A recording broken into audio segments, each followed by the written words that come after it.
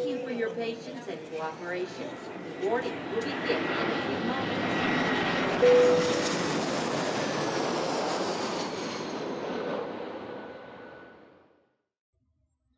Hello YouTube and welcome, Phriq here, and I'm going to be doing my first flight for my Let's Play Flight Simulator X FSPassengers video series.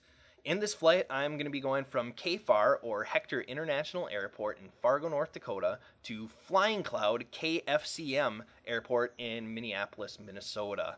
I chose to go to Flying Cloud as opposed to the bigger Minneapolis-St. Paul International Airport, simply for realism's sake. With a small aircraft like the Cessna 172, I wouldn't want to have to deal with a Class B airport and all the fees and landing fees and whatnot that are associated with that big of an airport. So it is more realistic for me to fly to Flying Cloud than it would be to Minneapolis-St. Paul International, and that is why I'm doing that. Also, you'll see that the weather is clear. Normally I'm going to be trying to use real-world Rex Essential weather for my flights. However, the weather today, it is April 7th, and it is pretty crappy. It is extremely overcast and snowing. So instead of dealing with snow and all that overcast weather right now, we are just going to be doing a clear flight for our first flight, but for future videos, expect some different weather. Also, I have all my frequencies already written down both for KFAR and Flying Cloud, as well as all my VOR frequencies, because I am going to be using VOR navigation to get to Flying Cloud. I will show you later on in flight how I got all those frequencies and how I do some of my flight planning. Also, if you've seen any of my other videos, you will know that I am pretty heavy into realism, and because of that, I run checklists for everything. So I do have a checklist here for my Cessna 172 SP, so I will be running through those. I'll probably get started in them right now, actually, before we start boarding any passengers. So normally with any Cessna 172, you would do your exterior and initial startup checks. This would include, sumping some fuel and checking for contaminants, checking the props, engine cowling, all your flight control surfaces, your wheels, and everything like that.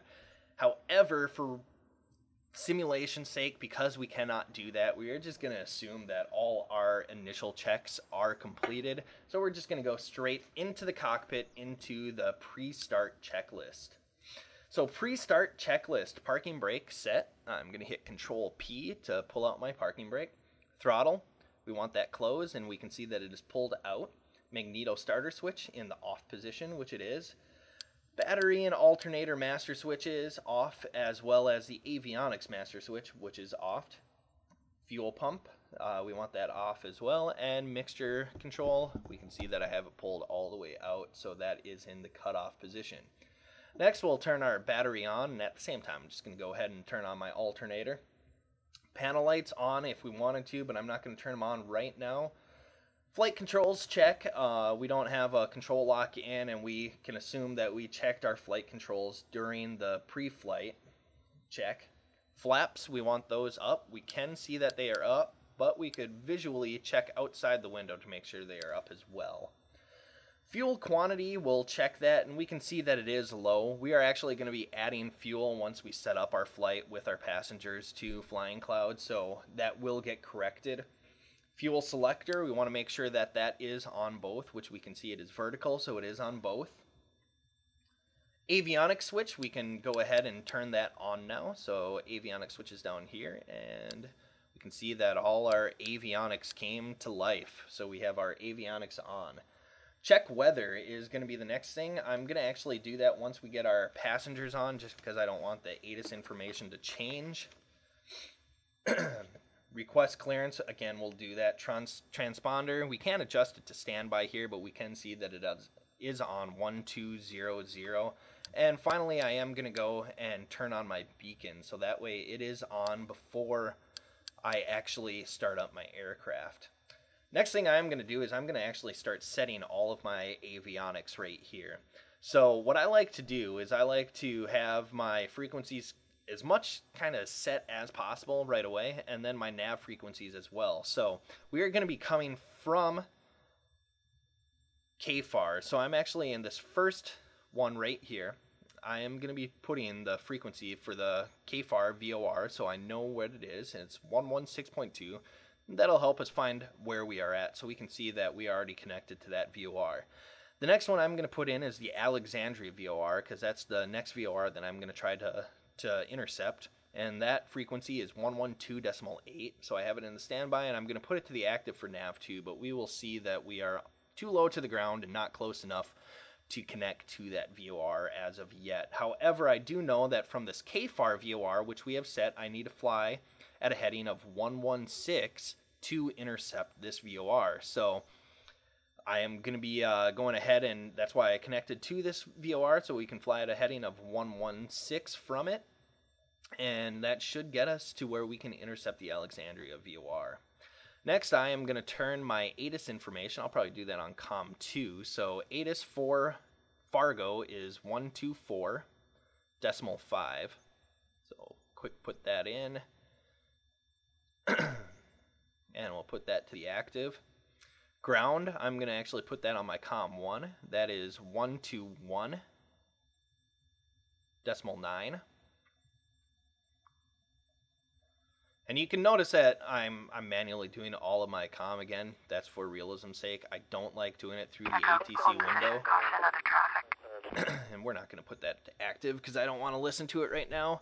Also, you'll notice that when I do get clearances or instructions, that they are not going to be printed in the ATC window. I disabled that because that forces me to write them down and to listen and pay attention, which again adds another level of realism, and so that is why I do that. So I got 121.9, which is our ground. I'm also going to go put that on active so I can change the standby to 133.8, which is Fargo Tower. So now during my taxi and when I'm at the hold short line to go onto the runway, I will not have to deal with doing that. All right, so we have our avionics pretty much set. We have our ATIS, we have our ground, and our tower. We'll get approach once we take off. So I'm not going to put that in as of right now. We got both of our VORs set. So we have our 116.2, which is Fargo. We have 112.8, which is Alexandria. Up here, I am then going to change to 109.0, which is our Darwin VOR, which is after Alexandria. We'll switch back to COM 1, and that'll be our Darwin. And then down here, I can put in 111, maybe 111.8, which is going to be our Flying Cloud VOR. So we have all of our VOR frequencies set into our nav right now. I'm going to have the DME on nav 2 actually, so when we do intercept the Alexandria VOR, we'll be able to see our distance from that. With that, we have all of our avionics kind of set how we want them. I am going to actually set our autopilot up as well. Since we are flying east, I'm going to be flying at 5,500 feet, so I can be on, if you're in an easterly direction, cruising flight altitudes for VFR is usually an even-numbered or odd numbered altitude for flying east, plus 500, so that's why I'm going to be choosing 5,500. If I was going west, I'd probably do 6,500 or 4,500. So that's why I'm going to have that on. Also, I'm going to change my heading bug to a heading of 116, because when I do my autopilot, that'll be the heading that I'm going to want to intercept the Alexandria VOR. So we have that at 106. So we have basically all our avionics set. We have our plane ready to be started, and we have our autopilot ready but off. With that, we can go into FSPassengers, and we're going to start a flight. So we're going to load current aircraft. There are 2 passengers waiting for us because this is our first flight, and no one wants to fly with us yet.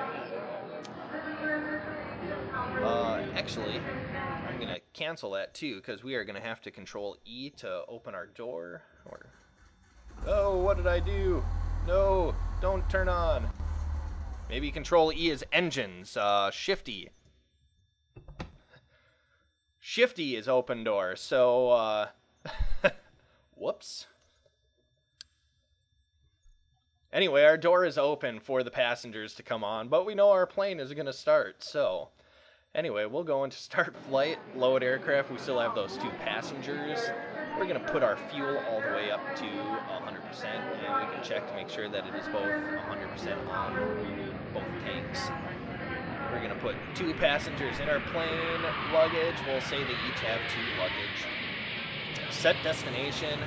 This is where we're going to type our KFCM for Flying Cloud. And I'm not going to do a destination because I don't want to figure all that information out. I don't care enough about the bonus points right now. Maybe in future videos. So destination set. So we can see that we are going to Flying Destination Cloud. Set. The type for this flight is going to be a normal flight because we are going from one airport to another. We're not going to be doing a tour flight where you have to land at your same departure airport. And it's not an aerobatic flight because I am not going to try to shake them up, and I am in a Cessna 152 and I don't want to shake them up in that aircraft. So it is going to be a normal flight, and we'll hit set flight type. So we have a slightly forward center of gravity, but we will be fine. 2 luggage, 1 pilot, 2 passengers. We should be good, and we got fuel. So I'm going to do a real-time load. It's going to take 2 minutes, and that's where you have to have that door open with Shifty, not Control E, because apparently that starts your engine. So I'm going to hit start now. Engine instrument. And we can see kind of some of the information with this flight. Passenger weight, 532 pounds. They must be bigger people. I guess they have their luggage too. Slightly forward center of gravity. Whatever, we are fine. We have good information. So I'm going to hit start flight. So we have passengers boarding the plane. With that, we have our pre-start checklist completed. I'm actually going to call Addons right now, get the Addons information. Fargo Airport information, November 1625 Zulu, wind calm. Visibility greater than 20 miles. Sky conditions clear. Temperature 1 read, 2.3, altimeter 2992. ILS, runway 36 in use. Landing and departing runway 36. KFAR aircraft stay direction of flight. All aircraft read back hold short instructions. Advise controller on initial contact you have November. Fargo airport information. Alright, we're going back to COM 1. We have November. Wind is non-factor. Skies are clear. Altimeter 2992, which I believe it is set to by default. Runway 36, which kind of stinks because we are going to have to taxi all the way to the south side of the airport when we are on the north side of the airport, so the taxi will be a little longer. With that information, though, I am going to go ahead and start up my engine. So engine propeller area, we're going to make sure that is clear. I see no passengers in front of me, so I'm going to say all clear, and they're laughing because they don't want to get chopped up too. Throttle, we're going to crack that about 1/4 of an inch up, which we could see it go in slightly. Mixture, we're going to put that all the way to rich. And you can notice that I'm not using my mouse to control these. I actually have a Cessna yoke, rudder pedal, trim wheel, and throttle quadrant that I am using for my flights. So that is how I'm controlling a lot of my controls with my flight. I'll maybe post a picture so you can kind of see my flight simulator setup. Fuel pump switch, we're going to turn that on. So fuel pump is on, and magneto starter switch, we can put that to start. But before we do that, I'm actually going to double check, make sure my beacon is on, which it is. So I'm going to go down here, crank that over to start. Puff of smoke, engine is turning. We are good. Parking brakes are there. Also, we can see that our passengers are aboard, and only one is wearing their seatbelt. Engine is started. We're on an active taxiway. I am going to put on the seatbelt sign and close the door with Shift E. Next, I'm going to put the throttle back down to idle.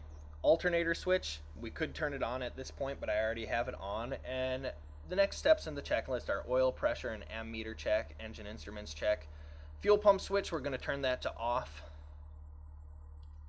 and annunciator lights we can check while we're also checking all our other gauges to make sure everything is in the green, which it is. So I'm going to pull up the ATC window, and we are ready to get our taxi clearance to taxi.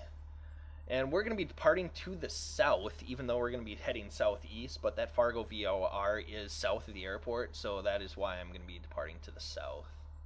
Fargo ground, Papa Hotel, Quebec 78 with November. Request taxi for takeoff, south departure. Papa Hotel, Quebec 78. Taxi to and hold short of runway 36. Using taxiway Charlie 3, Charlie Bravo Golf, Bravo Golf. Contact tower 133.8 when ready.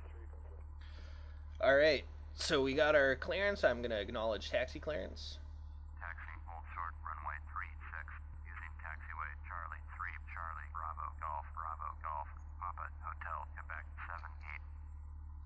78. Alright, flight Papa Hotel, Quebec 78, taxiing to runway 36, so we are ready to taxi. Everybody has their seatbelts on, and let's go ahead and do this. Charlie 3, I want to say it's to the right, so I'm just going to quick turn on progressive taxi.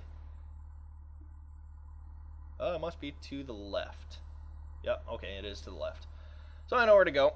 So we are going to put on, oh, we have our parking brake on. We'll turn that on, Control P. Oh, and actually, we got to go into our taxi checklist. I am failing right now. So our before taxi checklist, we need our nav lights on, we need our taxi lights on, heading indicator, altimeter, we already have that set. Instruments are all normal operations, radio and avionics are all checked and set, autopilot is set and off, and request taxi clearance. We have done that. So our before taxi checklist is complete. Taxi checklist now. Parking brake is released, and we can taxi to our assigned runway. I haven't flown for a while, so forgive me if my taxiing in flight is not very good right now, because I am actually using the rudder pedals, like I said, and things like that, so my taxiing ability may fail me slightly right now.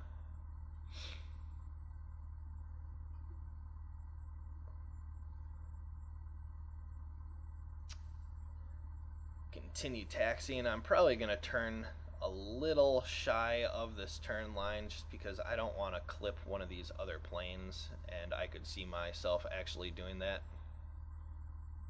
and we don't want that to happen. So there is taxiway Charlie 3 right here, and then Charlie, so we will be turning right on this. If you're unfamiliar with taxiing, you can do the turn on progressive taxi. I prefer to try not to do that. I would rather, what I usually do is pull up airport diagrams so I can see their taxiways. And then once I have their taxiways, then I try to manually fly it, or taxi it, I should say.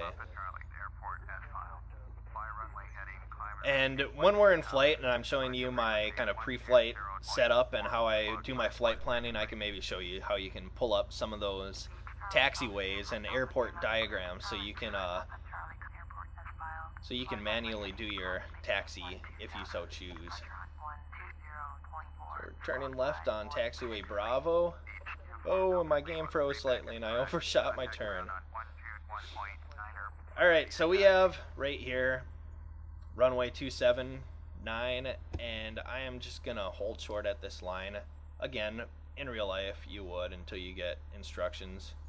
Is there a Piper coming there? I don't think they're coming here. They're 5 miles away. They're not gonna give me instructions to proceed, so I'm just gonna keep on going, but I am gonna check both ways like you would do at the hold short lines.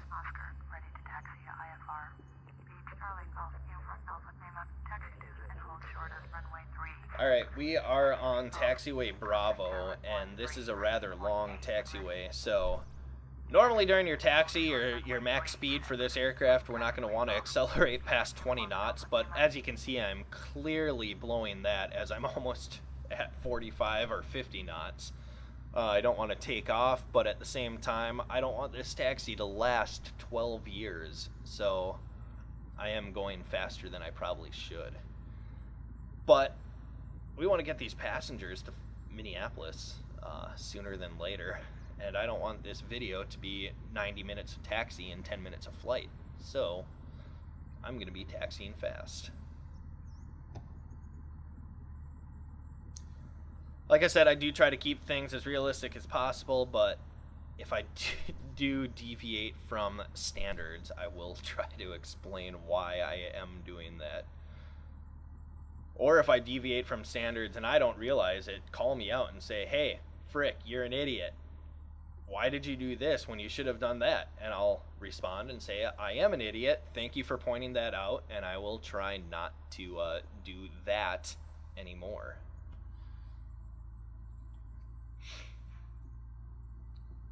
Alright, so the runway is pretty much behind us, or kind of at a 45-degree angle from us right now. We're still on taxiway Bravo. We're going to have to kind of go to the right, but not a sharp right, to continue on it. Our taxi instructions were Charlie 3 Charlie, Bravo Golf, and I know somewhere this taxiway turns to Golf and then goes straight back to Bravo.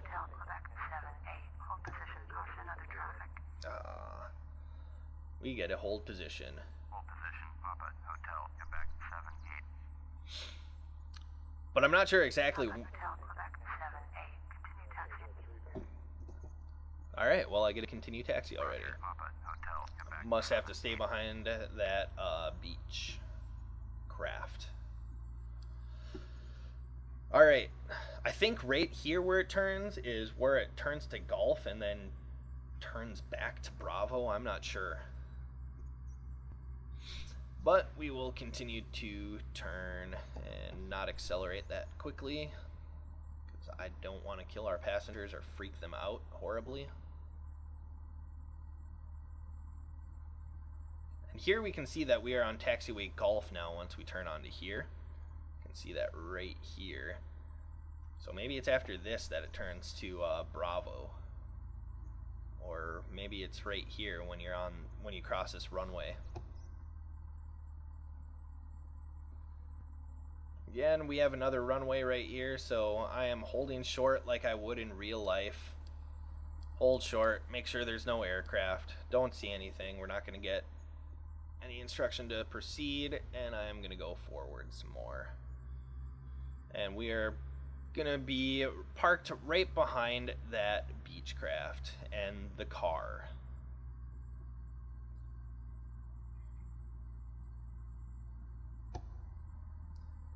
Start slowing down. I'm not sure why there's a pickup there, but we are gonna stop ourselves right here and hit the parking brake. So we're basically taxied to where we want to be, but I'm gonna stay on ground because we're not quite to the hold short line, and I'm not gonna tune to tower yet. And since we're here, I'm gonna do the before takeoff checklist. Also during the taxi checklist, a few things that I was checking were the brakes and my directional gyros and things like that, turn coordinator, to make sure they were functioning. I kind of just do that in the background. It is on the checklist, but I never manually called them out. But I do look for that. So here's your artificial horizon and your turn coordinator and things like that, and your direction, making sure that it lines up with your compass. So I was doing that when we were doing our taxi. Also, I know that my brakes worked because I used them. So I'm going to move into my before takeoff checklist. Parking brake is set. Fuel quantity, we're going to check that, and we can see that it is full. Fuel selector valve should still be at both. Throttle is idle, which it is right now. Mixture is rich. Alternator switch verified on, which we know it is on. Throttle, and this is where I would do a run up to 1800. Since there's an aircraft in front, I don't really want to do the run up, but we'll do it anyway. So we have our parking brake on. We're going to bring our throttle in. You can see my RPMs increasing. And then you bring it to about 1800. But we're slightly moving forward. I'm just going to do 1500. Here's my magnetos. If I move it over, you will see that your RPM slightly drops about 50. Bring it back to the start. And you will see that it runs up again. If I bring it over 2, you'll see that it drops again. And we'll bring it back up. Maybe. and it slightly came up about 50 RPM. So we know our magnetos work. Our ammeter, we're checking for positive charges, which we have. All our engine lights and instruments are still in the green, no annunciator lights. So we can put our throttle back to idle. Oil temperature, we'll check that, make sure that is good, and it is in the green. Elevator trim, we'll set that for takeoff. For some reason, FSPassengers requires you to at least have one detent of flap set for takeoff, so I will go ahead and do that, and I will manually check that they are one detent down. Radios and avionics are set. Landing lights, we're going to go ahead and come down here and turn on our landing lights. We are going to turn off our taxi light. Strove light is going to go on. Pitot heat, we are not going to be turning that on because it is nice. And transponder is on 1200, and we can request taxi clearance or takeoff clearance when this Beechcraft leaves. All right. They are going on to the active, so I'm going to take off my parking brake and I'm going to go to the hold short line so I can get my clearance. November 67870, request taxi to November 67870, taxi to General Aviation Parking, taxiway Alpha 3. Alright, so I'm going to be tuning to 133.8 and request takeoff clearance VFR from Fargo Tower. Papa Hotel, Quebec 78, ready for south departure at runway 36. Papa Hotel, Quebec 78, hold short, runway 36. Traffic is Beach King Air on the runway. Alright, so we'll acknowledge our hold short and wait for this Beach King Air. Once he takes off, they'll probably let us taxi on and wait. So we'll taxi into position and hold.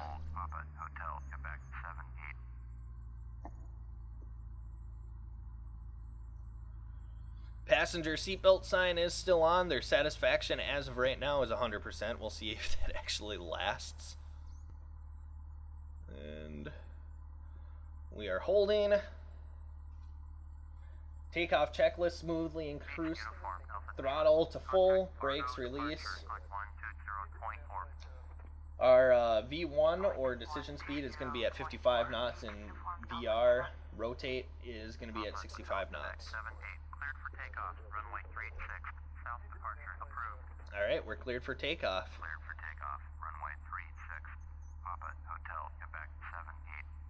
Alright, so we are going to slowly 1,000, 2,000, 3,000. We have full throttle in.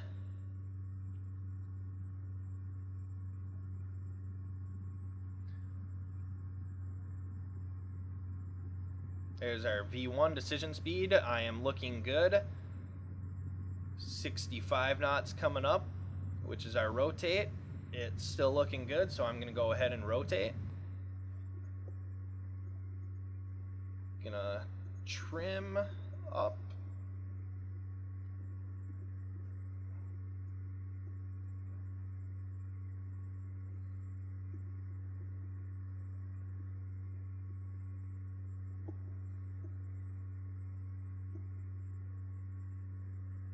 Alright, we are increasing our speed. Look behind us, and we are still relatively on the runway path. We are climbing. Set us to climb a little quicker, though. Want about 10 to 15 degrees. I had about 10. Moving it a little more. Well, look where we are right now in the airport, and we are pretty much passing the runway.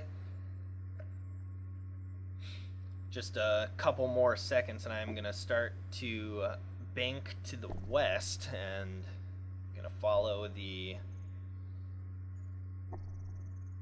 pattern, basically flying straight south. So I am turning.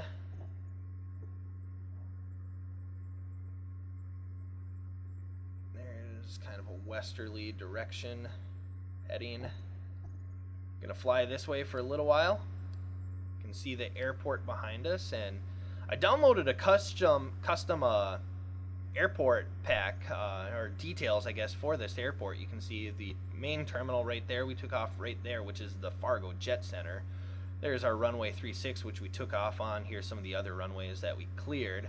But I'm pretty happy with how this airport detail looks. I think it looks pretty good. I'm going to go ahead and start banking now again to the left, as I want to get to a south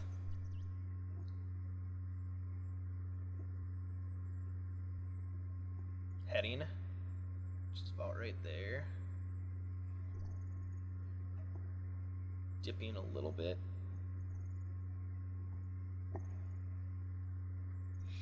Alright, our climb out throttle, we want that roughly at 2300. I got it about at 2300, where you can see the RPM is right here.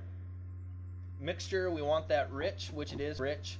Autopilot, check and set. It's all checked and set, but I'm not going to engage it as of right now. I've got to bank a little to the right to stay on my south heading. Landing lights, we can turn them off. The game does require you to have them, or FSPassengers, I should say, requires you to have them on until I think 10,000 feet or something like that. But I am 1,000 feet above the airport, so once I get a little further out, I'm going to turn them off. We'll see if I get penalized or not. I'm not sure if I will.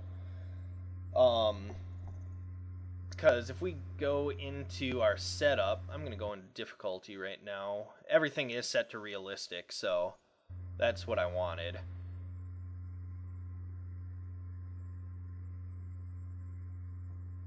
Airspeed,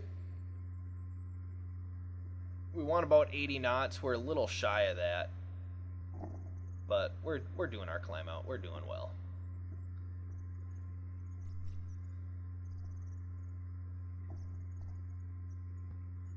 And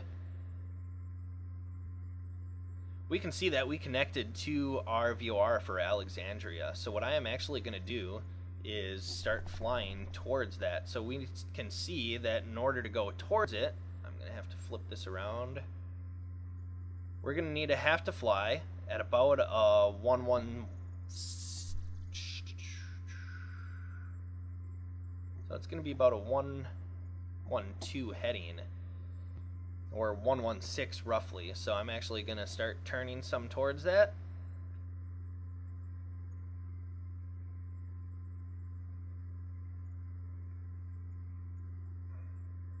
Start to level out again. And what I am actually going to do is I'm going to come down here and turn on my heading hold. So my heading is being controlled now by autopilot. I'm not doing anything to control my heading. We are still in our climb out, so I'm going to try to get to 5,500 feet. We still have about another 2,000 feet to go. 2,500, so we're going to continue to climb, but right now, where we are, until we get to cruising altitude, I'm going to keep my landing lights on.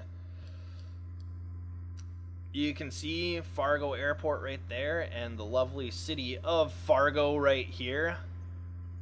It's actually got the park mapped out. That's kind of cool. And the Fargo Dome, where, Papa Hotel Quebec 78. You're leaving my airspace. Frequency change approved. Alright, so we're going to turn to Fargo approach on 120.4. So we will do that on COM 1. 120, I'm going to 0.4. Don't have to acknowledge that. 120.4, we'll switch that to the active, and we're going to request a flight following. Papa Hotel Quebec 78 is type Cessna Skyhawk 3 miles south of Fargo. Request flight following. Papa Hotel Quebec 78 Fargo approach. Squawk 3051. 3051. Papa Hotel Quebec 78 radar contact 3 miles southeast of Fargo 3400 altimeter 29902. Altimeter is at 29902, and that is right. Acknowledge radar contact. Papa Hotel Quebec 78. Gonna start leaning back my mixture. I'm losing a little bit of throttle and not going as fast as I would like to be going, so I'm gonna change my descent a little bit.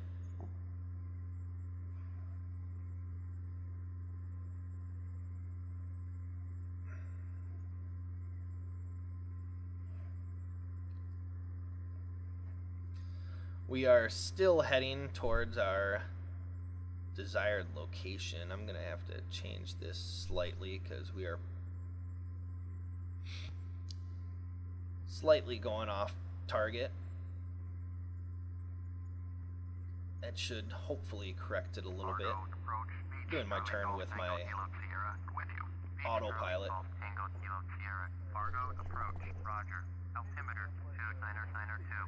Alright, so we are nearing 4,000 feet, so we've got 1,500 feet left in our climb out. And then we will set our aircraft for cruise at 5,500.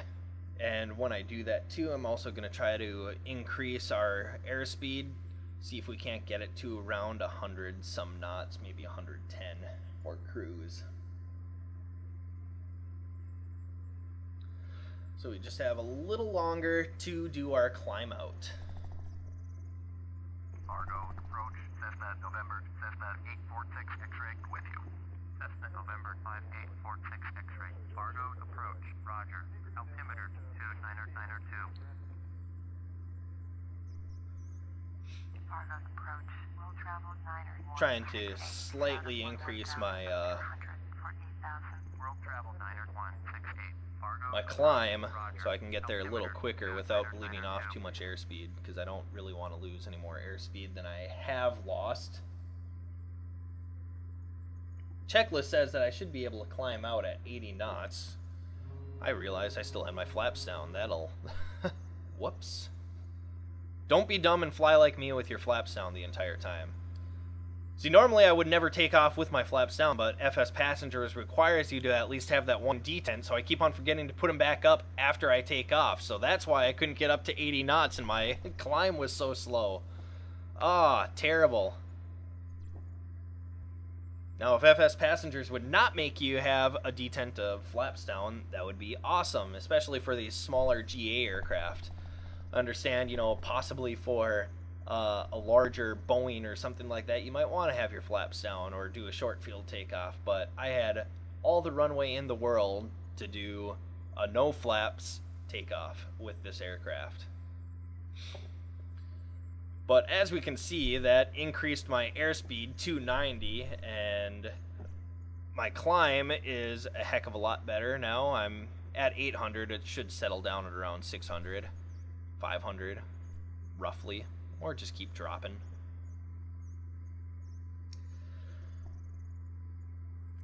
Slowly increasing. We can see that we are at 5,000 feet, so we have another 500 feet to go.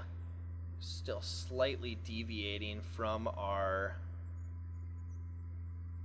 path, but not too much. Since we have connected to the Alexandria VOR, I no longer need to know where I am in relation to Fargo, so I'm going to go ahead and switch my nav 1 over to the Darwin VOR now, which is 109.0. And I'm not going to connect to that for quite a while. As you can see, we still have 78 miles before we even intercept our first intersection point, which is that Alexandria VOR. About 300 feet in the climb left, and then we are going to start leveling out for cruise. And all of a sudden I don't know if I hit a pocket of warm air or something, but my aircraft just started going up. We'll pull back some, try to level out, and there we go. Start trimming our aircraft for level flight.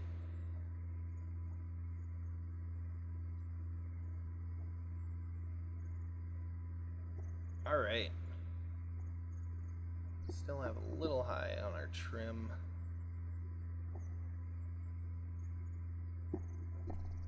Heck. And of course, like me, I overcompensated. Go figure. All right.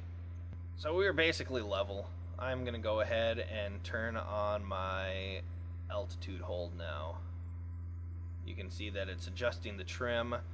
We are leveling out. We're still about 100 feet high. My aircraft is kind of bumping around. I'm not sure if that's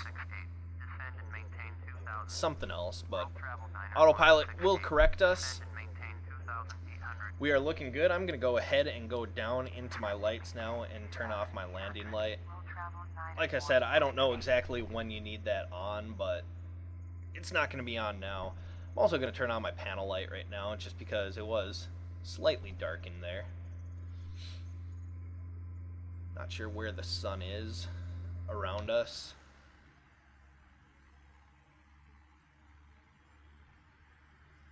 Straight above us, apparently. Oh, you can see Fargo in the distance right there. Down here you can see Interstate 94. That would take you all the way to Minneapolis, but I don't want to follow the interstate because it is not the quickest path, and I'm an airplane and I'm not constricted to roads.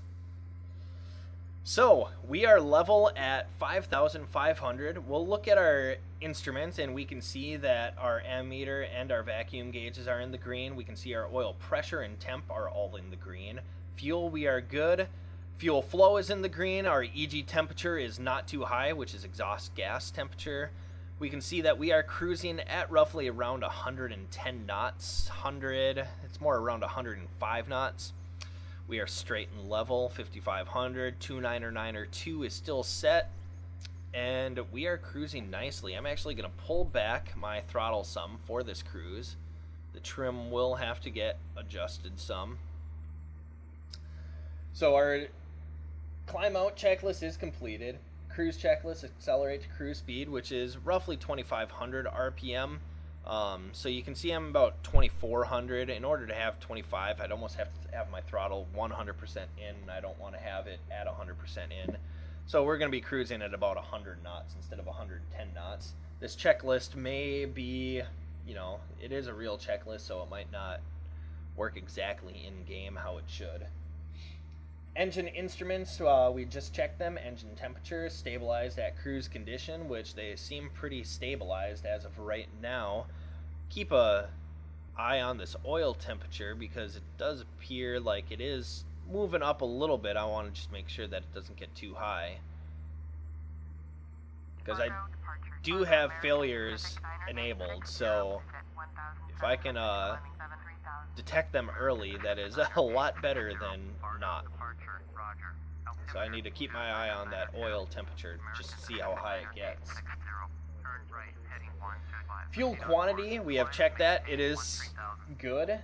Radios are tuned and set. Autopilot is checked and set. Lights are as required, and excuse me, I can't talk, but engine instruments are checked. So we are good on all our checklists. We are just now going to be doing a nice little cruise to Alexandria VOR, which is our first intersection point. Now, I've seen some videos where people like to watch the entire flight. I've seen other ones where here I've got 70 miles before I hit my first intersection point that I'm probably going to be cutting my video because it is going to be a long flight where there is nothing going on. So I am going to actually pause the video right now for you guys. I'll bring you back if anything else happens or if there are any changes. Also, before we get to Alexandria, I'll probably bring you back so I can kind of show you some of my flight planning processes. So I will bring you back shortly. Alright, so we are back. We just got some new instructions from ATC, so I'm going to let you hear them. Fargo approach. Please repeat transmission for Papa Hotel, Quebec 78. Papa Hotel, Quebec 78. Contact Minneapolis Center on 126.1. So we need to go to 126.1, so I'll acknowledge handoff. 126.1 for Papa Hotel, Quebec 78. 126.1 for Minneapolis Center. Our flight following. Fargo approach, Mall, November. Contact Minneapolis Center. Minneapolis Center, Papa Hotel, Quebec 78, with you 5,500. Papa Hotel, Quebec 78, Minneapolis Center, roger, altimeter 2992. Alright, so we still have 2992 there doing our flight following for us. I just adjusted our heading slightly. We can see that we're slightly deviating. I'm probably going to do it 2 clicks. You can see that we almost need to be at 130, so I'm at 128.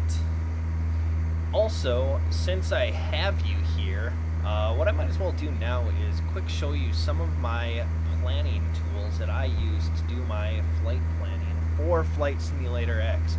I do use some real-world tools and then use them in correlation with the sim. It keeps a level of realism going, and it's, I don't know, I like it. So I'm going to quick show you what I do. We're going to lose sound when I bring over my Internet Explorer window, so I apologize for that, but I will show you quick what I do. So I've got over now my internet, or I guess it's Firefox window, and the first website that we see is SkyVector. SkyVector is basically a digital library of aeronautical charts. Aeronautical charts, if you ever do fly, they are pretty valuable, and they give you basically a map of the world or whatever location you're in. So right now, the chart I am using is a Twin Cities sectional chart, which is right here. My plan is to start flying to all 50 states. So after the Twin Cities one, I thought about going up to Duluth and then over to the UP of Michigan, which I would need the Green Bay sectional chart for. So I could just click on that and boom, I'm in the Green Bay sectional chart, which is going to be an invaluable tool for doing my flight planning. But right now I am in the Twin Cities, and I'm actually going to make this a little smaller just so I can see if anybody's contacting me, or if I see green up here, I know that I'm in a dive for the ground and I'm about to die a horrible, horrible death. Also, I turned off my passenger seatbelt sign since we are cruising. We're doing fine with our cruise. So as I said, we are going from Hector International Airport, which is right here, or FAR, KFAR, down to Flying Cloud Airport in Minneapolis, which is down here. Few things we can get from this chart is we can see these blue dotted circle around Hector International, and that tells us that it is a towered airport. If we were to come over here to say, I guess here's Jamestown Regional, there's these purple dashes around, it means it is a non-towered airport. So you would use CTAF instead of contacting the tower. Also, here you can see the circle with these heading notches in there. That is for a VOR. So right in the middle, you'll see this sign, and that is where the VOR is located on the map. And you'll see that it is the Fargo VOR, which is channel 116.2. So that is what we connected to initially. And as I said, I was going to go to Alexandria, which if we start coming southwest, we can see is right here. This is the Alexandria VOR. That's what we're heading to right now, and we are roughly 47. Bombardier 18 Sierra. Papa Hotel, Quebec 78, Addons, Cessna, Caravan, inside. Even though I have no idea where it is. Pacific 3586. Contact Minneapolis Center on 13. I don't know, we might collide with another aircraft because I'm supposed to be watching for them. But I'm going to continue to show you what I am doing. So anyway, we connected to the Alexandria VOR. And what we are going to head to from that is this Darwin VOR, which is 109.0. Now, how I had my... what happened here? Stop being blue. Now, once I get to Alexandria, I know that I need to turn to a heading of 141 degrees in order to intercept this Darwin VOR. The way I know this is, you see these blue lines coming out of the Alexandria VOR? These are directions to other VORs. So you see this one coming here. This is a straight down direction, which will take you to this VOR, which is the Redwood Falls VOR.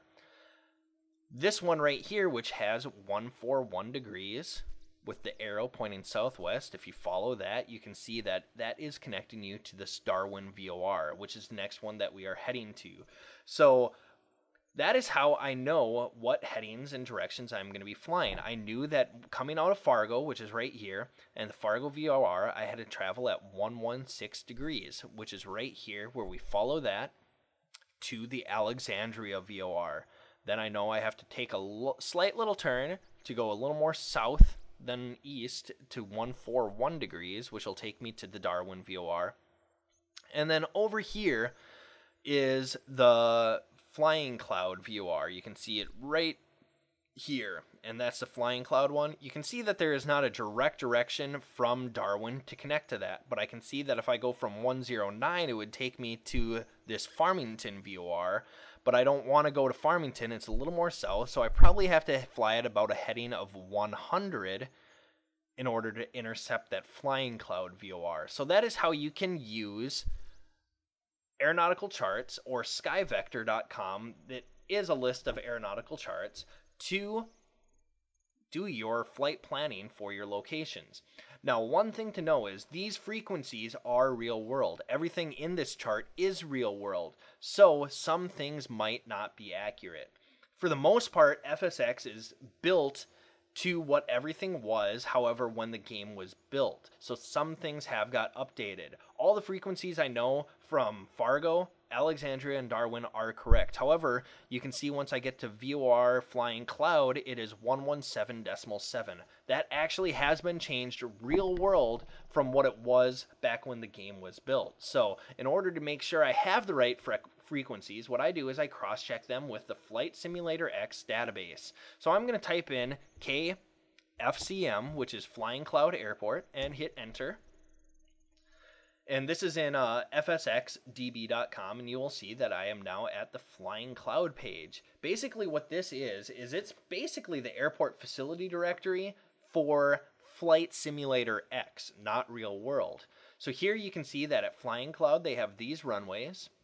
They have 10 left, 10 right, and 18. It also has their radio frequencies. When I said earlier that I already had their ATIS and ground and tower frequencies, this is where I got them. So their ATIS frequency is 124.9. Their ground is 121.7. They have 2 tower frequencies, so I will get those in-game once I get a little closer and I can select the nearest airport. Also, you can get distances to different VORs and NDBs, or you can get ILS information as well. Here's ILS information. I know that the frequency is 109.7. While I am doing a VFR flight, I am still going to put in the ILS frequency so I can see if I'm on the ILS glide slope. It just visually helps with your VFR landing, so that's why I'm going to do it. And then we can go to VORs. We can see that there is a Flying Cloud VOR, which, again, SkyVector showed. However, SkyVector was 117.7, and in-game it's actually 111.8.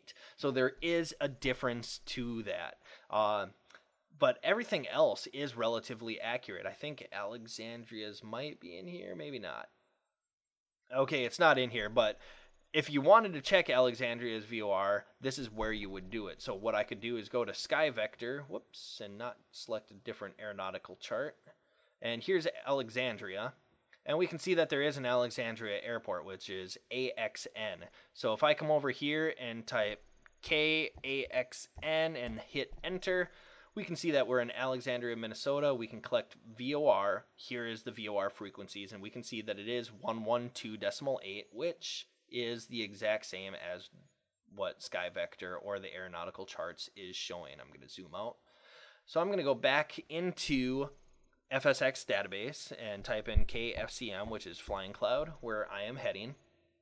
So that's where I get the VOR information. Also, I believe the Darwin VOR is in here, and we can see that it is 109.0. You can also get NDB information and parking information in here, and it shows a map of the airport real world. So it is a really nice tool. If you want to get your frequencies and use it in correlation with SkyVector, that is how I get my frequencies and do my flight planning. Now, there's also AirNav. This is a real world, basically, airport facility directory digitally online. So if we go to airports, and we're going to go to Flying Cloud, KFCM, and type that in the ICAO code, and get airport information, we can see that this is basically what you would see in an airport facility directory booklet, but all digital. So we can see that we are in Flying Cloud Airport, Minneapolis, Minnesota, USA. Here's the elevation of the airport. It gives you airport operations information. It gives you some good things, lots of good information in here that you can read. Airport communications, that you can see that it is a towered airport. However, the tower is only open at certain times. So if you're coming in at night, you can see that you would have to use a CTAF frequency, which is right here.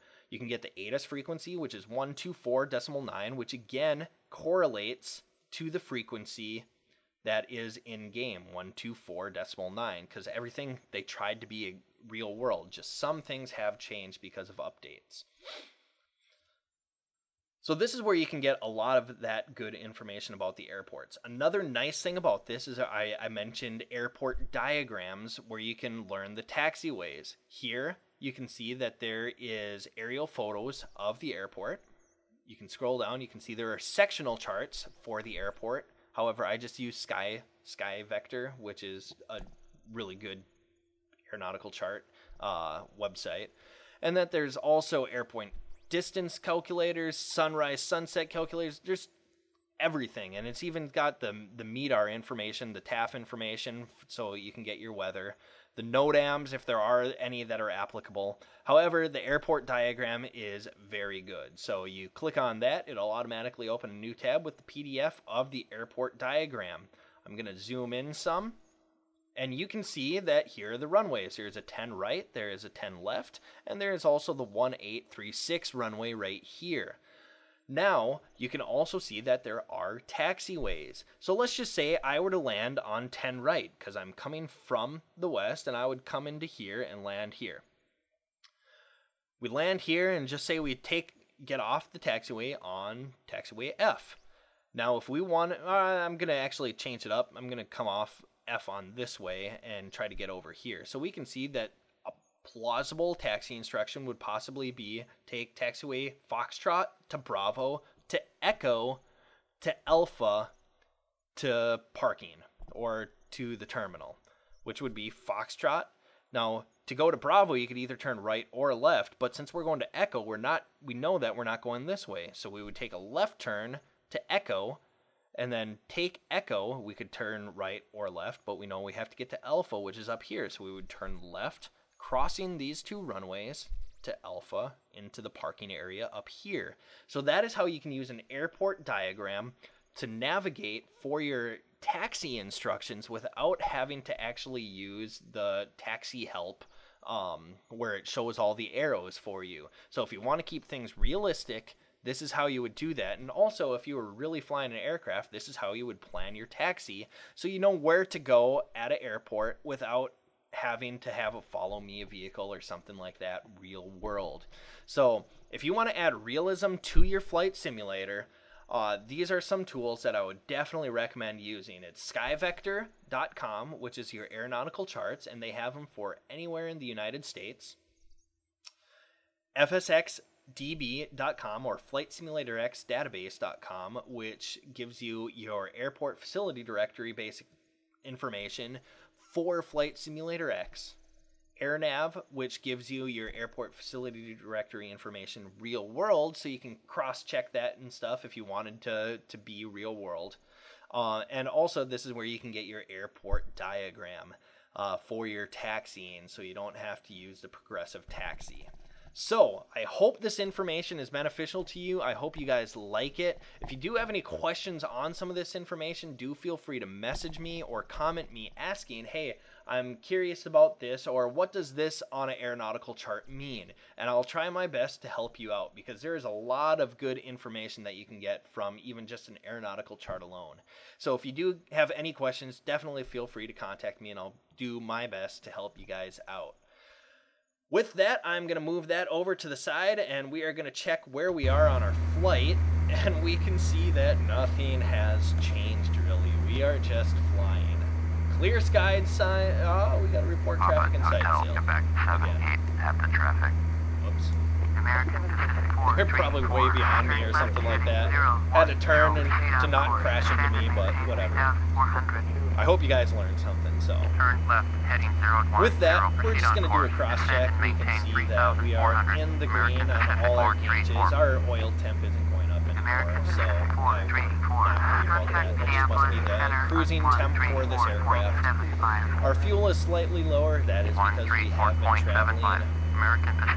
Everything is looking good. We're still relatively right on our path to intercept the Alexandria VOR, which is at another 26 miles from now. So once we do intercept it, what we are going to be doing is banking a little more east or right to go from basically our heading of 121, or what are we at, 128 right now, to a heading of roughly 141, so about right here. So we are going to turn a little more, and that is to intercept that Darwin VOR.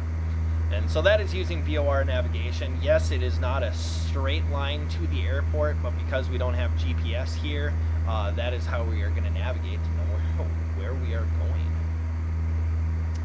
Passenger satisfaction is still at 100%. I turned off the seatbelt sign. I think I said that since we are cruising and there is no turbulence.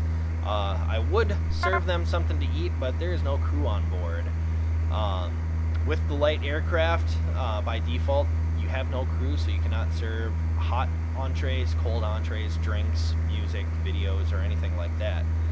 Unfortunately, I don't know why. You think it would be logical where you could, you know, maybe have like a little crock pot right here, you know, a battery operated crock pot with some macaroni and cheese where you could reach back and be like, hey guys, have some mac and cheese, and open, you know, say a glove compartment, and, or, you know, this pocket down here, where's my mouse, pocket down here, maybe have, you know, a few burritos there, cold burritos that you could hand them.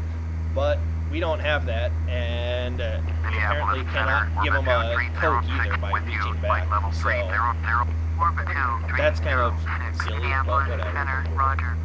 If this was me in real life, I would have something to drink. I would probably hand them all a Monster Energy drink, get their heart pumping some, so if there is turbulence, they're like, oh, we're good. Give them a, you know, a turkey sandwich my mom made and put it in the little pouch there, give it to them.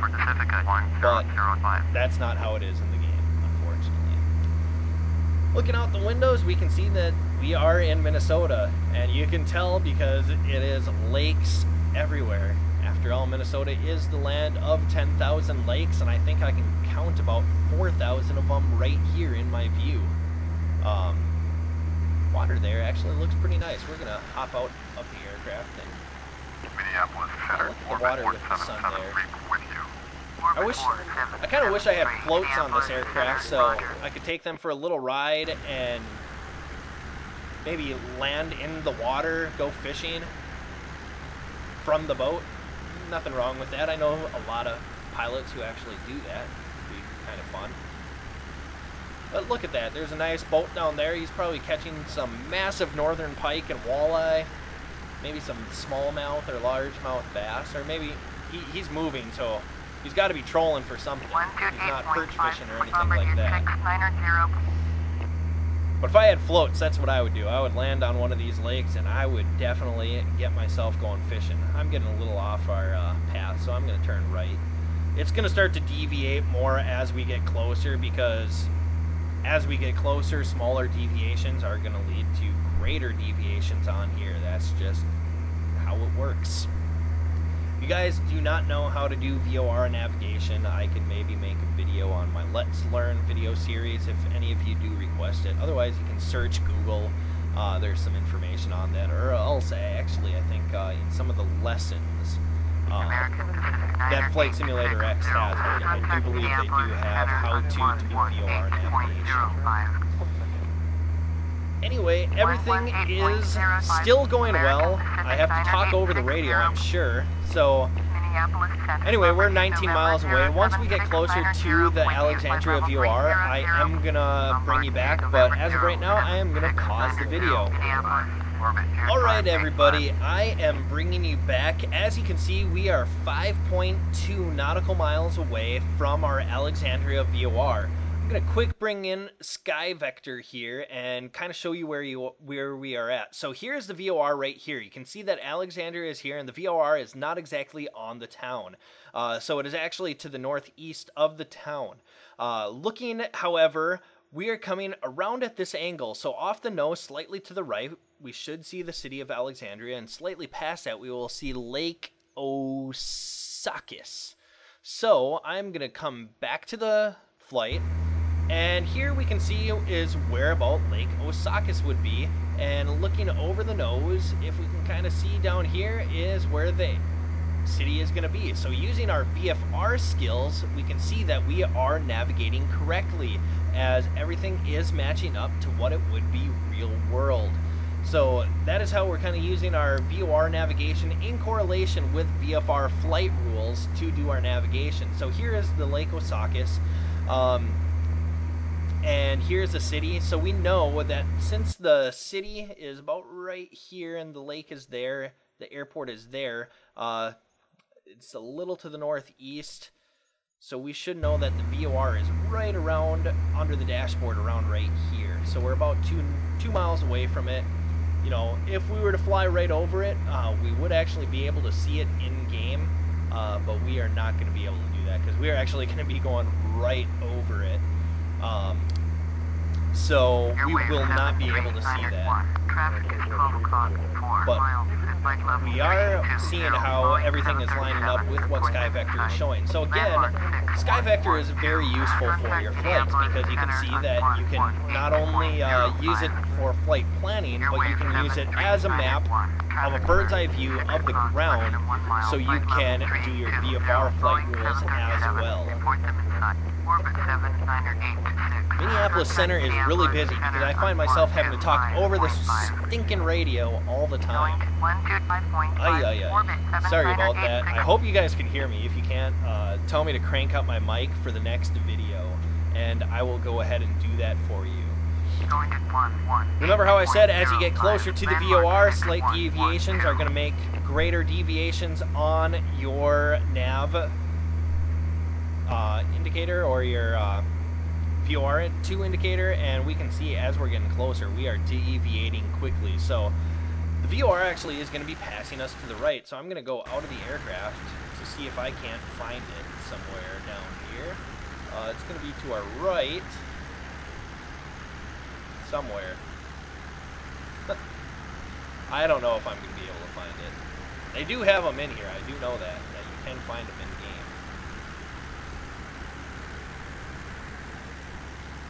Kind of feel like I'm like a spy plane right now, spying down on all the people, the great people of Minnesota. We're still 0.8 miles away from it, so it should be right in front of us, roughly.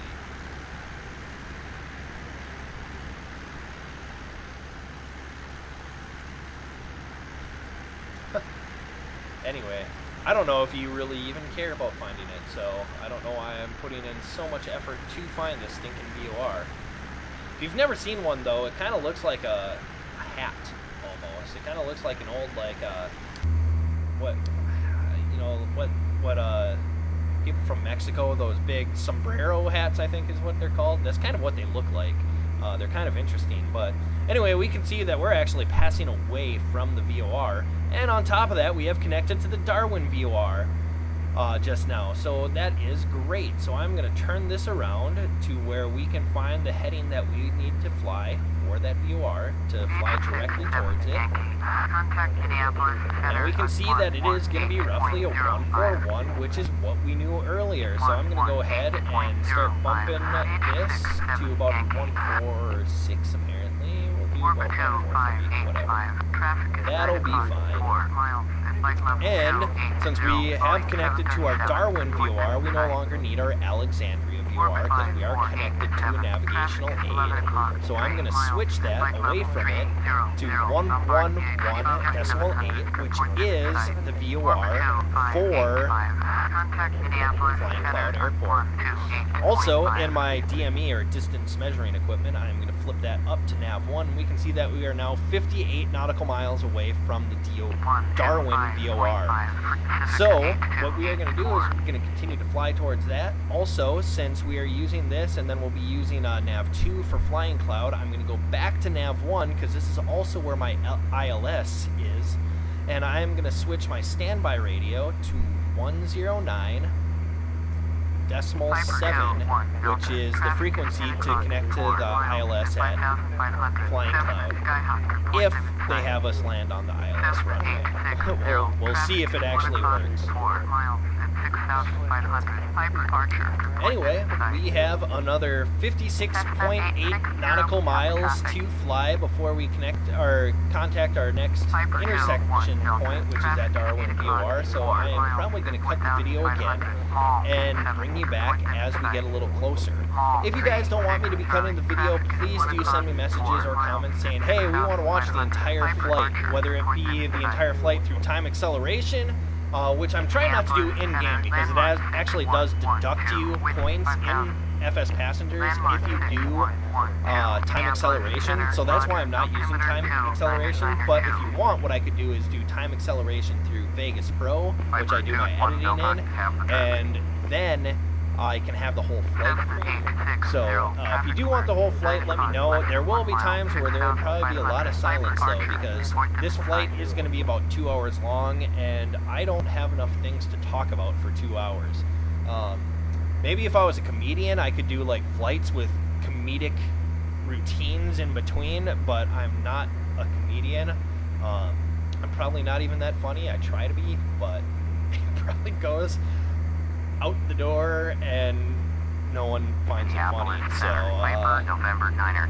anyway, if you do want to see the whole flights, do let me know. Also, if you guys want to see me fly somewhere in particular, say you want me to fly to your home airport or something like that, definitely let me know, because I'm going to be touring around all of America in my Flight Simulator Passengers, or FSPassengers, video series, and I'm going to be trying to hit all 50 states. So if you do want me to land in your state, or fly over your house, or do something like that, let me know and I'll see if I can make that possible. So definitely send me messages or comments on where you want me to fly.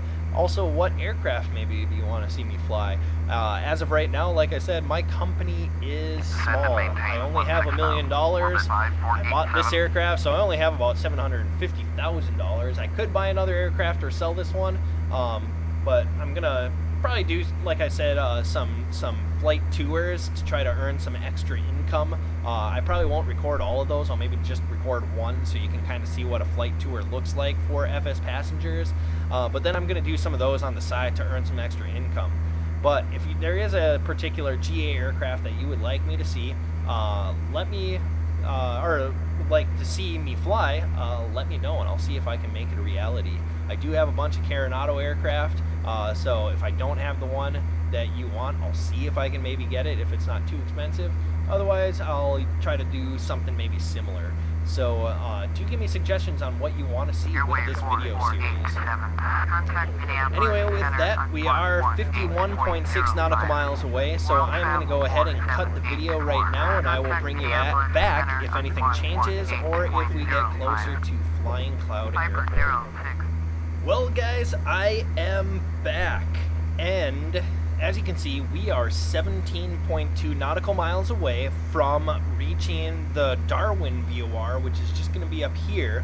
However, I connected to the Flying Cloud VOR. So what I'm going to do is I'm going to find out what course I need to be on for that, which it looks like roughly around a 120,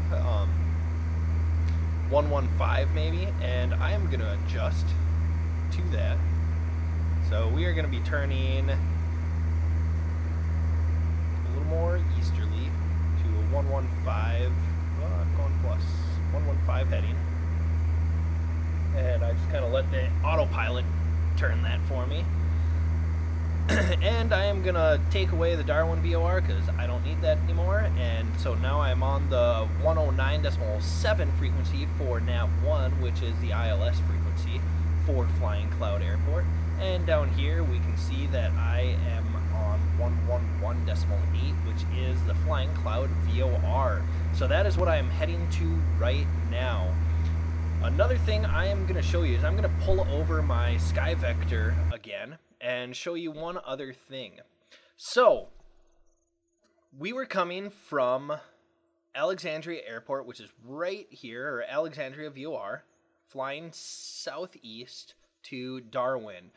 We were about 17 miles out, probably around right here is where we connected to this Flying Cloud VOR. So instead of coming down here and over, we are now just going direct. Now, one thing I want to show you is this in the aeronautical chart is Minneapolis, St. Paul. As you can see, it is Class B airspace. So there is a large stack around here. There's a smaller one in here, smaller one in here, and smaller one in here. And if you look inside of those stacks, you can see that right here there's this 100/60. Right here it's 100/40. What that is telling you is the altitudes that stack of the Class B airspace is applicable for. So right here is about where we're going to be coming. We're going to be coming around like this. So right here we're going to be entering the Class B airspace at 4,000 feet, and it is controlled up to 10,000 feet. If we were further south, just say we came all the way down to Hutchinson right here and started coming over, we could see that it doesn't enter until about 6,000 feet. However, what I am going to do to avoid entering the Class B airspace and having to deal with transitioning into Class B airspace, I'm actually going to descend, because as of right now, if I were to enter here at 5,500 feet, you would see that I would be entering Class B airspace because it's controlled from 4,000 feet up to 10,000 feet. So by descending down to 3,500 feet, I am going to be under the Class B airspace, so I will not actually have to transition into it. Here you can see is where Flying Cloud Airport is, and it's in this smaller ring right here, and you can see that it is 30 under 100. So that means that from 3,000 feet up to 10,000 feet is where this ring is Class B airspace. So what I'm going to do is I'm going to be flying in like this at 3,500, and as I get closer, I'm going to descend under 3,000 to about 2,500, coming in on my final approach, and that way the whole time flying into Flying Cloud Airport, which is right here, I can remain under the Class B airspace, so I do not actually have to transition into the airspace. That is another reason why I'm flying to Flying Cloud as opposed to Minneapolis, because I do not want to have to deal with transitioning into the Class B airspace, where it is controlled there. So I'm going to be staying under the Class B airspace, flying into the Flying Cloud airport, which is right here. So that is what my plan is. So in just a few seconds, I'm going to clear this out. Going to come back in here. Papa Hotel, Quebec 78. Contact Minneapolis approach on 126.5. 126.5. Papa Hotel, Quebec 78. 126 point, whoops. Kind of works that I got the audio right as I was getting a call. 126.5. Switch that over and contact Minneapolis approach, Cessna November 787. And we stepped on somebody, of course. Also, I'm going to switch this to nav2 because we can see that we're 50 miles away from Flying Cloud Airport now. Going to contact Minneapolis approach. Hotel Quebec 78 with you at 5,500. Papa Hotel Quebec 78 Minneapolis approach. Roger. Altimeter 29902. So we're at 29902. One other thing I'm going to quick show you in the aeronautical chart as well is you see these numbers here, like 2 with the 6, 1922. What that is that's the highest obstacle or elevation in that area. So flying right here, I know that if I'm above 2,600 feet is what that's indicating, I will not hit any ground obstacles or towers or anything like that.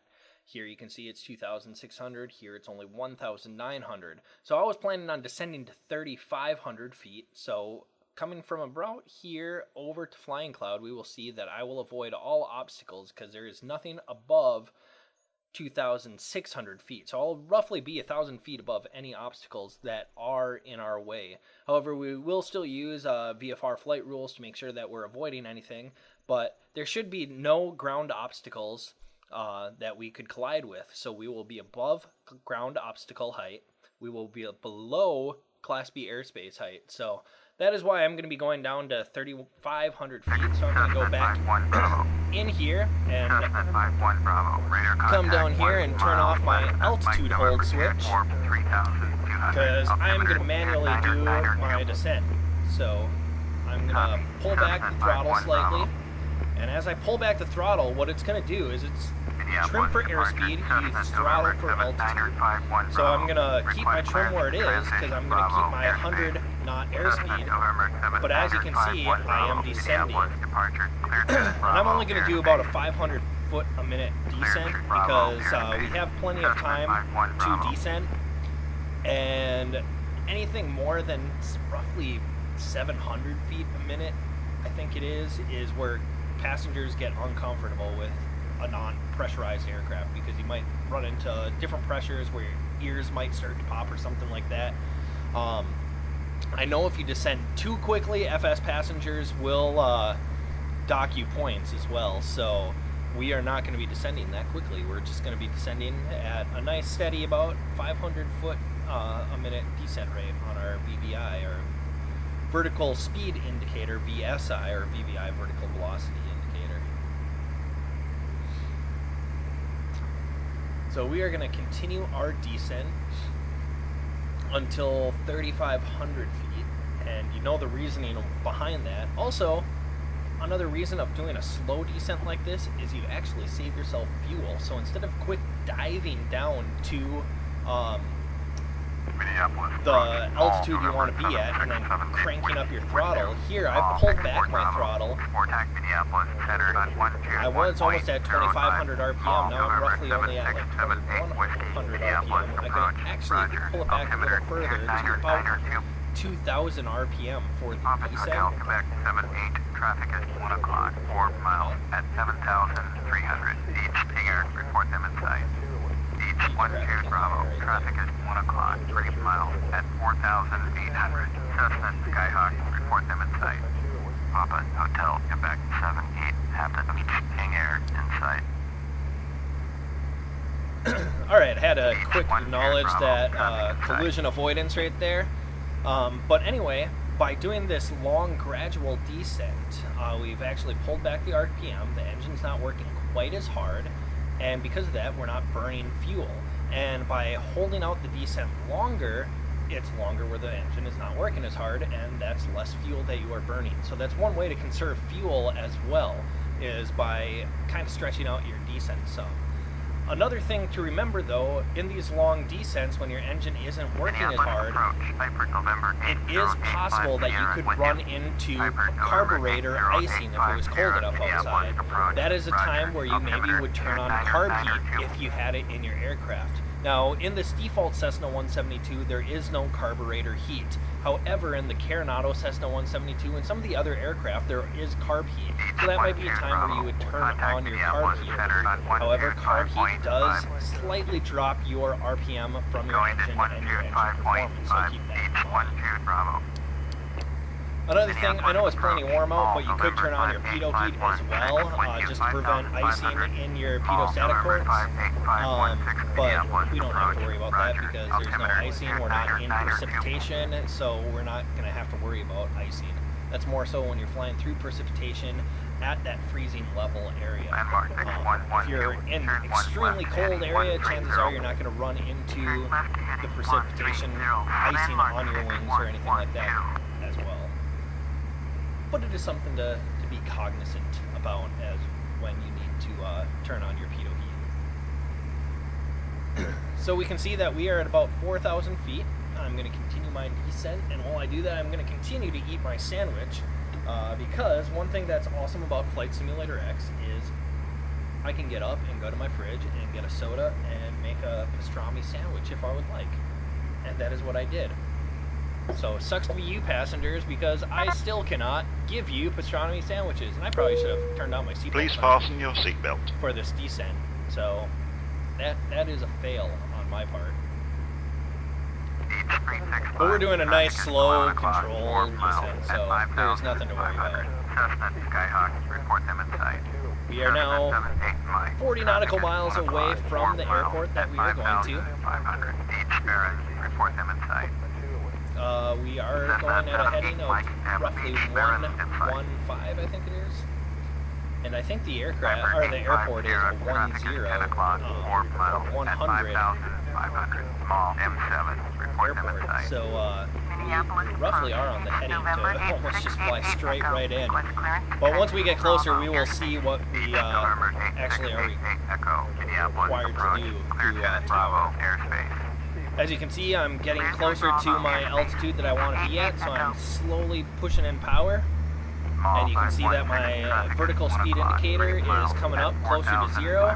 My rate of descent is slowing, and I am leveling out at about 3,500 feet. So what I'm going to do is come down here, put this to 3,500 feet.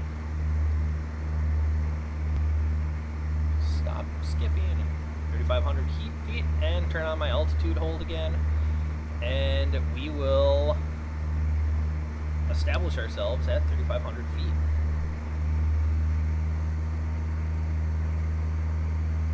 So we are straight and level at 3,500 feet. Autopilot is engaged again, and we have about another 35 miles to go until we get to Flying Cloud Airport. So what I am going to do is I'm going to cut the video, I think, one last time, and as I get closer to Flying Cloud Airport, roughly at about 15 miles or so, I'll probably bring you in and let you watch the final 15 minutes of the flight.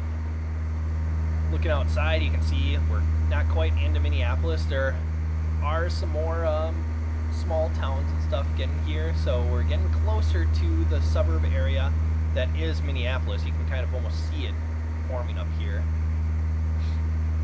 But we still have a little ways to go, so I'll bring you back in about 20 miles when we're about 15 miles out, and you can watch the final descent, get instructions from Flying Cloud Tower, watch the landing, and we will go from there. So I will bring you all back in a little bit. Hello, ladies and gentlemen, we are back. And as you can see, I brought you in a little earlier. We're about 20 nautical miles away. However, you can see that I am now established on both the localizer and the glide slope right here. However, again, we're only using that for reference. We're not doing an ILS landing. We are going to be doing a VFR landing. We are still flying towards the airport. We can see we are on path to intercept it. And I believe I can see it right out here.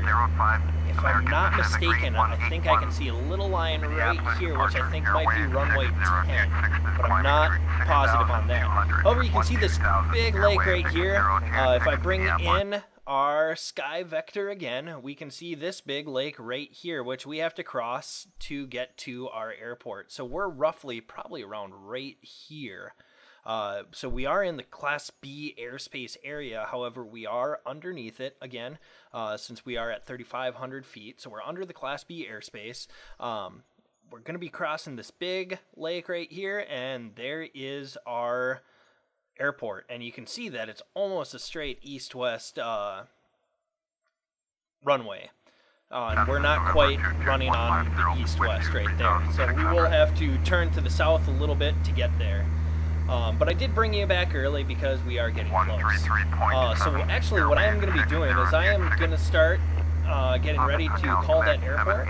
Traffic at 9 o'clock, 4 miles at 6,500. Small M7. Report them in sight. Right, I'm going to report them in sight quick, and then I'm going to cancel my flight following. Minneapolis approach. Papa Hotel Quebec 78. Cancel flight following. Papa Hotel Quebec 78. Minneapolis approach. Cancellation received. Squawk 1200. Frequency change approved. Alright, so I'm going to squawk 1200. Frequency change is approved. What I'm going to do is I'm going to contact 124.9, which will be the Addons information for Flying Cloud.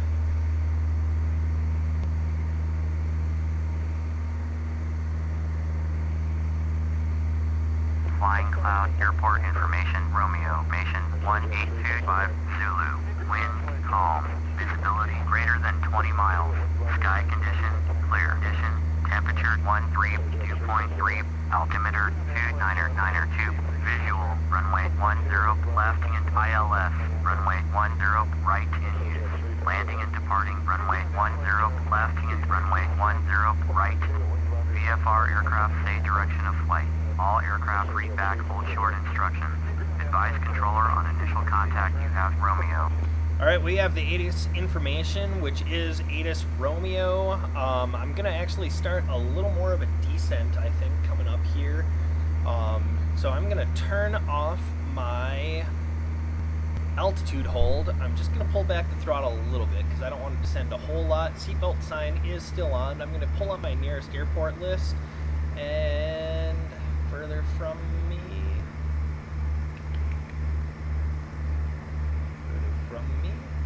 There's a lot of airports. Where is Flying Cloud? There we are. Flying Cloud. So we're going to tune to their tower on 118.1. Right now, I'm going to automatically tune this one. Even though I don't like doing that. 118.0. Which it is on COM 2, and we are going to request a full stop landing. Flying Cloud Tower, Papa Hotel, Quebec 78 is 13 miles northwest with Romeo to land. Papa Hotel, Quebec 78, Flying Cloud Tower, fly straight in, runway 10 left, altimeter 2992. Alright, so we'll acknowledge the pattern. Fly straight in, runway 10 left, Papa Hotel, Quebec 78. Cessna 539er, exit runway when able. Alright, so what I'm going to do is I'm going to quick bring over my Firefox window one more time, and I'm going to pull this over so you can see that we're going to be flying into 10 left right here, which is a smaller airstrip. It is not going to be the ILS one because in the Addons information it said ILS was 10 right, and we're going to be flying into 10 left. So it is a smaller runway. It is not as wide. It is not as long. So you can see it's only 3,898 feet long and 75 feet wide as opposed to 5,100. So that is what we're going to be flying into. So chances are, I'm not sure where we're going to be parking, but chances are we'll get off on taxiway Foxtrot right here, and that's when we'll find out whether we need to go to what parking we're going to be going to. So I believe we're going to be parking down here, so I think we'll take Foxtrot and then turn right on Alpha, but I could be wrong on that. So we will find out, but that is the plan for right now. So what I am going to do is I am going to keep us in manual. I am going to turn off my autopilot. I'm actually going to come down here too and turn on my landing lights, and we're going to go into our descent checklist. Addons airport information, we have already checked that. Fuel selector is on both. Altimeter is checked and set. Radios are set. Descent speed, we're doing 100 knots in airspeed, which we are doing. Descent rate is at 700 feet per minute, which we're not doing. I'm doing that non-standard. Flaps are still up, and we have checked weather through Addons. So descent checklist is complete. We're going into the approach checklist. We're not doing a localizer level flight, so landing lights are on now. Fuel pump, we will turn that on. Speed, we're going to establish at 85 knots, and that is when we are going to do our flaps. So I'm actually going to start bringing in my first degree of flaps. Not yet, in a little while. But you can see the airport is over here. We are coming in a little bit from the north, so I'm going to start turning south so I can get closer to that 10 heading. We are still descending. You can see that we are actually on a pretty decent glide slope right there, but we're not going to be using that.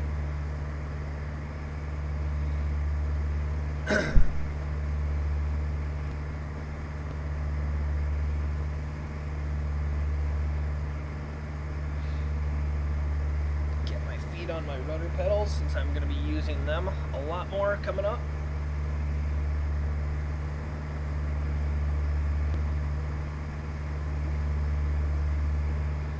The airport is at 900 feet, so I'm going to level off. I'm going to descend a little more because I want to get to about 1900 for my final approach.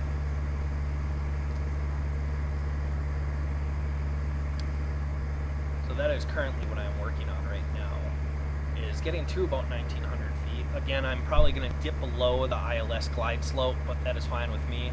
I actually am out under it right now, but I'm going to continue to dip under it because, again, that is for runway 10 right, and I am not going to be flying that one. I'm going to be doing runway 10 left. So we're going to keep our descent going here a little more to about 1900 feet. Pull back even a little more. And I'm actually going to slow the aircraft down.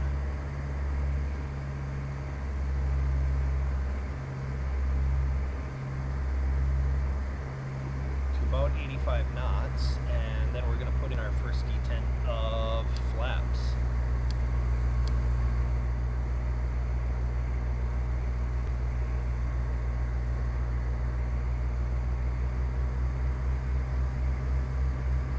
We are working on our trim. Office Hotel Quebec 78, cleared to land, runway 10 left. Alright. Cleared to land, runway 10 left. Papa Hotel Quebec 78. I see the airport. Give us a little more power. And it looks like the VASI lights, or PAPI lights, I can't tell from right here, are for runway 10 right, so we really won't have any of those indicators either for this final landing.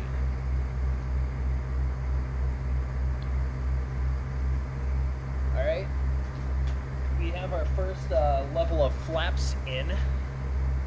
We can see that here is 10 right and here is 10 left, and that is the air strip or the runway that we are going to be shooting for. Make sure that we have all of this off, which we do. Alright, we're at about 1900 feet, so I'm going to give it a little more power.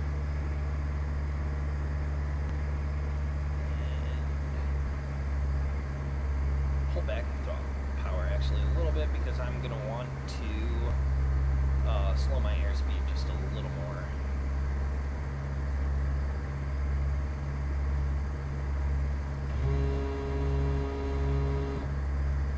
So I just, if you heard that, I put in my second detent of flaps. And I'm a little off to the right of this air strip. I don't know why I keep on calling it an airstrip. Runway. Let's hope I don't suck this landing. That's my biggest fear, is that I'm gonna do this nice flight for you guys, and then I'm just gonna completely botch the landing.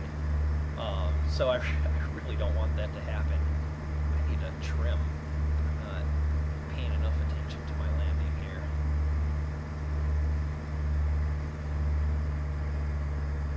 It looks like there is a hill right before this runway, so it might be easier to fly onto 10 right, but we're going into 10 left.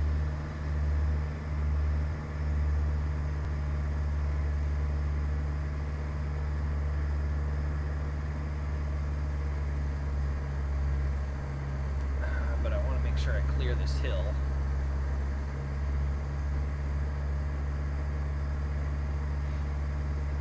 Alright, we're going to aim for about a 65 knot touchdown speed. So I'm going to put in my 3rd degree of flaps, and I'm going to try to trim for 65 knots.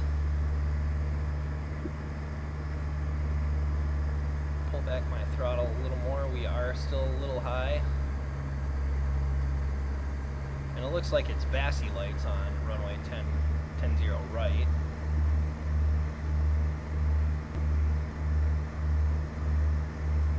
Still coming in a little high. But I think I will clear all those trees, which is good.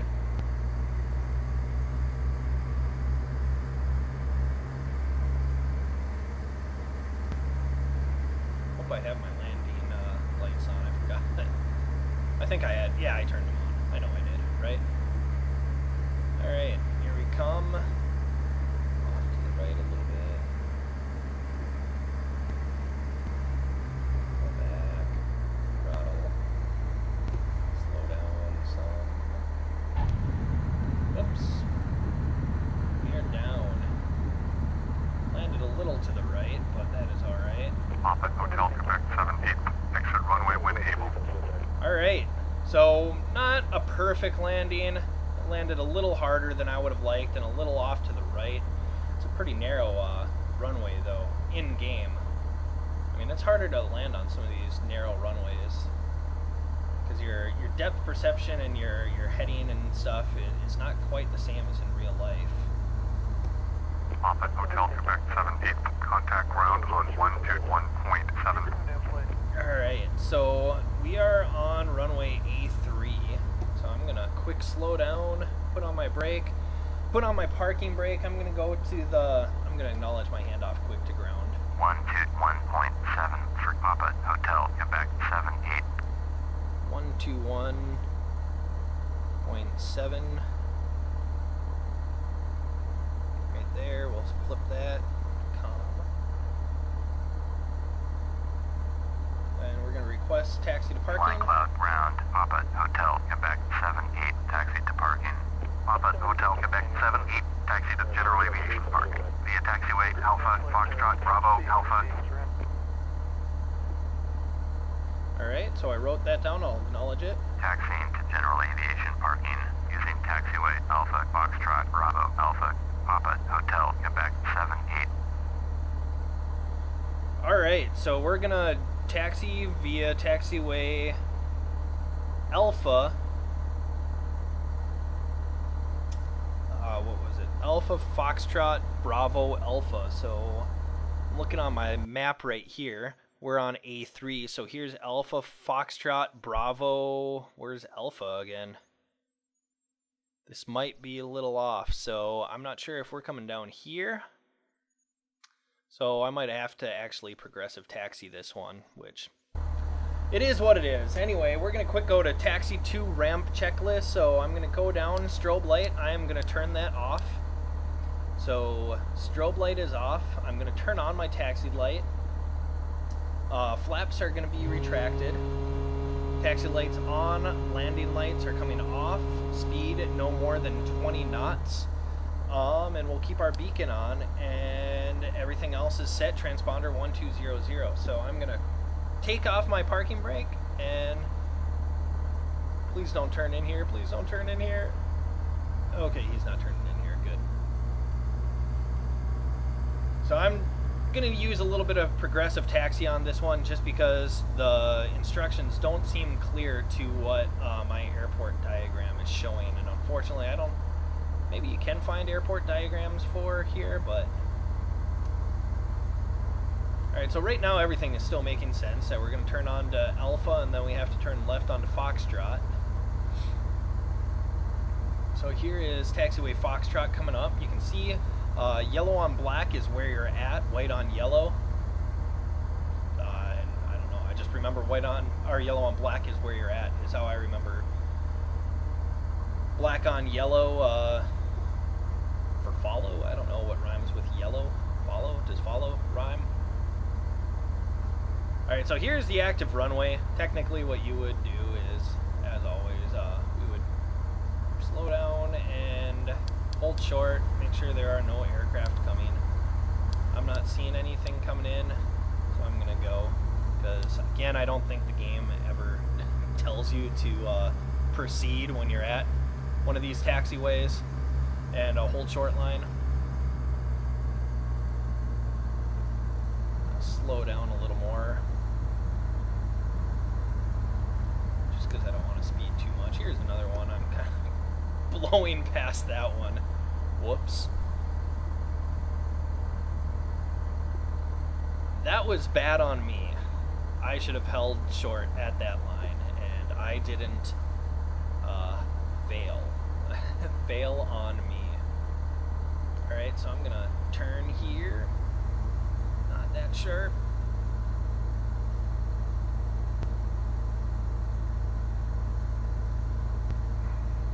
Alright, now we are on taxiway Bravo, and my instructions told me then to go to taxiway Alpha again, where I don't know where that is, unless they meant Echo, maybe. Because everything right now is lining up, so unless Bravo wraps all the way around to an Alpha, but I didn't think it did.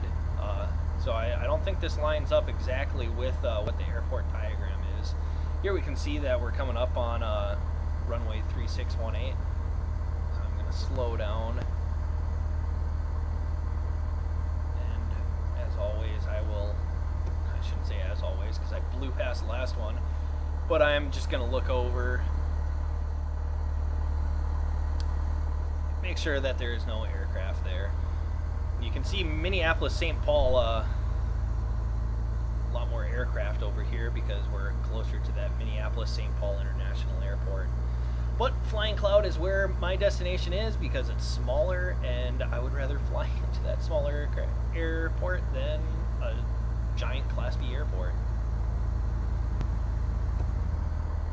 Okay, so apparently this has... Hotel Quebec 78, hold position, caution the departing Cessna Skyhawk. What? Departing... Oh, there's going to be someone departing there. So I'm going to acknowledge this hold position. Hotel Quebec 78. Now what I think is happening with the taxiways, if I remember right, Flying Cloud actually updated their 10R runway, or 10 right or 28 left runway, where they made it longer. And so what I think it happened is, here you can see that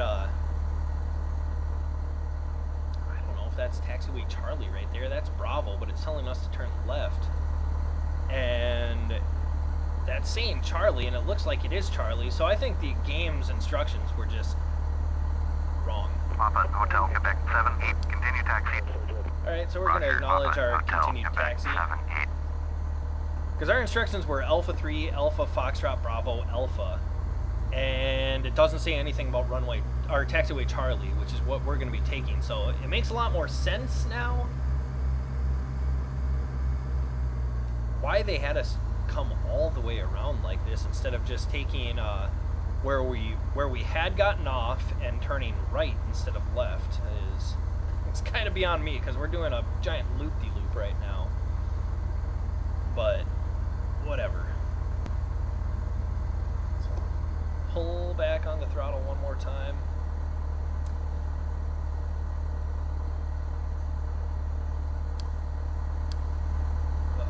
No aircraft over there. Nothing over there. We'll continue our taxi. Overall, I think it was a pretty nice flight. I mean, it wasn't the smoothest of landings. I'm a little disappointed with it. I was caught off guard by that hill in front, so I started coming in a little too hot and couldn't quite correct for it, but whatever. That's what happens when you never when I've never landed at this runway before. Double check again. I'm using easy camera for all these quick camera movements too. I have it mapped to my yoke. I have a button on my yoke that I have it mapped to where I can easily switch my camera views and stuff. So that's how I'm doing that, just in case you're wondering. In the description below, there is links to all the mods that I am using, if you are so curious as to want to use them or anything like that. Alright. I see where we have to park now, next to that other, looks like another Cessna 172 or so. Oh, that might be a Cub because it's a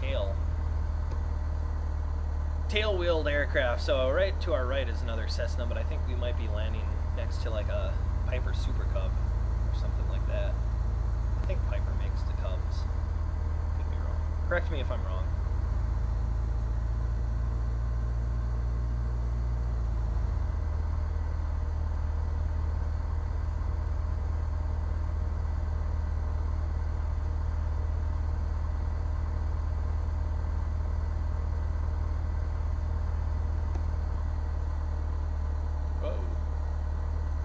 Hey, our passenger satisfaction, though, is at 100, and that makes me quite happy. Gotta go forward some.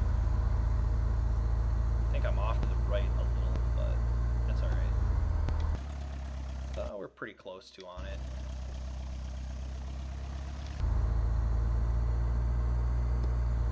Alright. So we are at our taxi location. Throttle is idle. Taxi to ramp is completed, so we can go on with our shutdown checklist. So what I am going to do is parking brake. I just set that, and as we can confirm that it is pulled out. Throttle is at idle. Fuel pump, we're going to go down here and switch that to off. Avionics switch, we'll switch that to off. Taxi lights and nav lights, we'll switch those off. Where's nav? I must have already shut down my nav light. Fail. Pitot heat is off. Mixture fuel flow, we're going to pull that out to cut off. Our engine is going to shut off. Magneto starter switch, we're going to pull that all the way over to off. Beacon, we could turn that off, but I always leave it on. That way next time I come into the aircraft, it will be on, even though the game doesn't save that in real life. That's what I do. Panel lights, we are going to turn those off. Battery switch off, and alternator switch is off. So our aircraft is in the cold and dark position. What I am going to do is come over here and hit Shift E to open my door. And we are onboarding passengers. So 27 seconds left till they're unboarded. While they unboard, I'm just going to bring this back over. So you can see we were right here and we taxied over around like this, down Foxtrot, over on Bravo. And here's that Charlie, which they did not give us. So it just said Bravo to Alpha, and that's why I was confused. Because I had all this right, but then it said straight to Alpha, and there is no Alpha. So they failed to give me Taxiway Charlie. So that's why I was confused. Onboarding complete. Select End Flight in FSPassengers Flight menu. So I'm going to go to that. FSPassengers Flight. End Flight. And we are going to look at how we did. Apparently my landing touchdown was nice. I thought I landed a little hard. You can see that that was Flight Papa Hotel Quebec 789. It was a normal flight with Phriq-O-Pher as the pilot for Frick Airlines. Cessna Skyhawk 172 starting... our SP, Sierra Papa. This is the date of the flight. Arrival from Hector International to Flying Cloud. That's what I wanted to do. Flight distance was 188 nautical miles. So I thought it was about 200, so a little shorter than I was expected. Time airborne was just under 2 hours. Total flight time was 2 hours and 16 minutes. Time on ground, 25 minutes. Average speed, 98 knots. Landing speed was at 60, and I was shooting for 65, so I was a little slower than what I wanted, but that's all right. Touchdown, 256 feet per minute. Nice. I thought it was a little hard, but whatever. Decent landing pitch. Total fuel used, 98 pounds. Exceptional flight by passenger opinion. That makes me happy. And how the hell how did we lose so much money? Oh, man. $209 for the tickets and penalty costs. Penalty costs? What penalties did I have? The landing lights must be activated when entering the runway until 10,000 feet. You forgot them. Our company received a fine of $350. And I forgot to activate the nav lights. Oh my gosh. $350 bill.